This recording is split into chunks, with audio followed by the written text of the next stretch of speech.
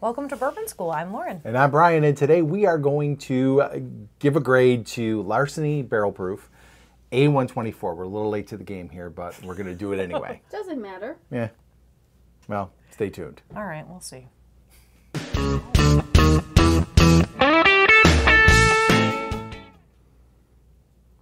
Okay, B, so we have kind of a little bit of a history with Larceny. We did not like the first bottle we tried.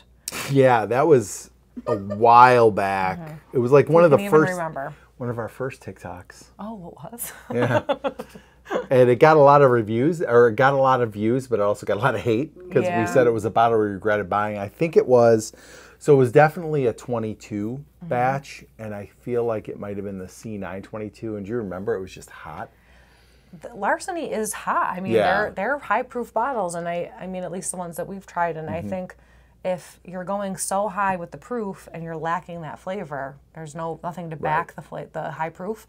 I'm not gonna enjoy the bottle. Right, and that is one I went back and ate some crow on it because I kind of changed my mind on it after a while. I felt like I don't know if it calmed down or it was just my palate. I had more stuff, so I was a little more able to appreciate it, but it did, like the end of that bottle was a lot better than when we drank it, for sure.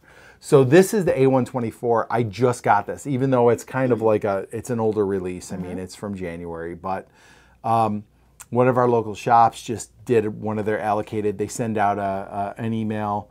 You put in your choices, and this was my first choice because I heard good things about it. I thought I would like to get one. And the first bottle grew on you, so why not give this one a chance? Absolutely, and just like so many people were talking about how much better this was than the Elijah Craig A124. Oh. And so I was like, I want to get it again. That was fools. It was Maybe terrible. I should do a review of that for the channel. We did. No, of Larceny. Oh, compare. Oh, verse. Oh, it's, well, I'll tell you right now, this comparison. wins. Yeah, this wins. That A124 was terrible. Sorry. The ECBP. I remember that part. So a couple things about this. Obviously, it's Larceny. It comes from Heaven Hill. This is their wheated bourbon. It's 68% corn, 20% wheat, 12% malted barley. It is 124.2 proof. It is 6 to 8 years old, and the retail is $65. I paid $69.99. Oh, so I paid a little bit more, but not like it's a little local shop. I am happy to pay $5 more. Not a problem. $4 is not really a lot. No. I wouldn't consider $4 a lot. No. To overpay. No. I think it smells great. Like, there's not many bourbons I get a really nice nose off of. Usually, most of the time, it's like, oh, this smells like alcohol. Well, and it's certainly not 124.2. It's not burning your nose, and you get a lot of nice aromas other than just the ethanol. Yeah. I think it smells sweet. It smells like caramely.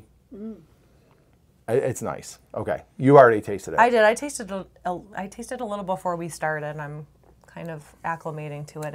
It drinks pretty hot. It does. But it's not like a choking. Yeah. It's a nice burn. It's not over the top. It's nowhere near that 22 batch. And again, I'm not 100. I think it was the C922, but it was one of the 322 batches, and it blew out your palate. Yeah. This, at least it's a little calmer. You get some flavor off of it. It's pretty sweet. It's sweet. It's sweet and hot. I think those are really the main. There isn't a lot of depth of flavor to it. I'm not getting a ton of notes. It's sweet and hot, just like you, Laura. Oh, God. But I don't think it has a lot of depth of flavor to it. Yeah. I get some of like that weeded character.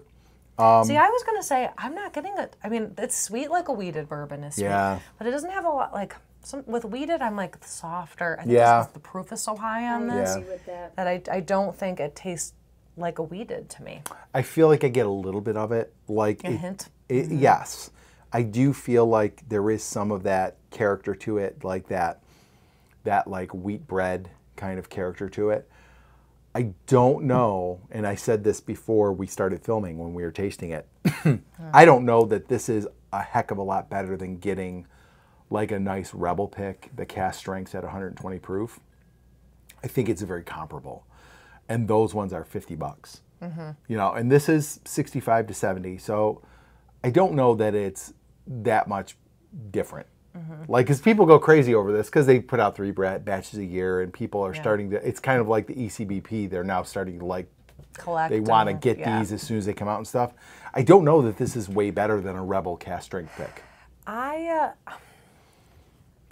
think it's too expensive for the price. I mean for the taste of the what bottle, you're getting. For what you're getting, yeah. Like I just don't think it's giving me enough flavor. I just get so much proof on it. Yeah.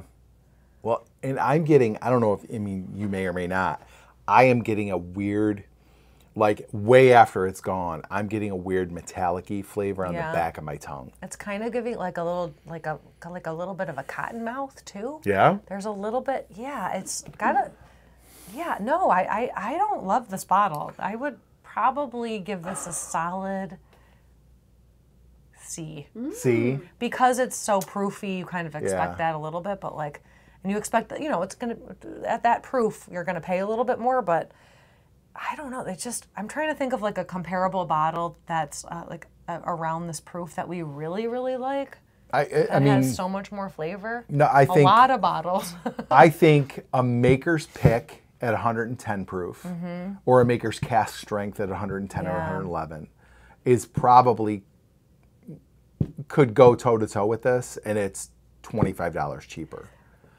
And the Rebel cask strength picks at $50 are better than this, I think. I wonder if they proofed it down, would it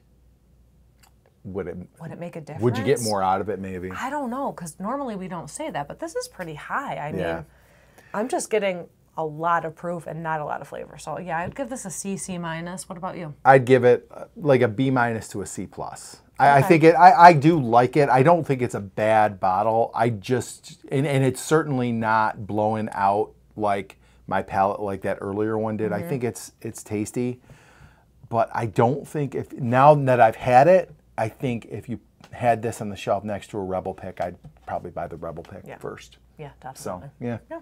All right, well, they can't all be winners. Oh, you took the words right out of my mouth. I was just going to say that.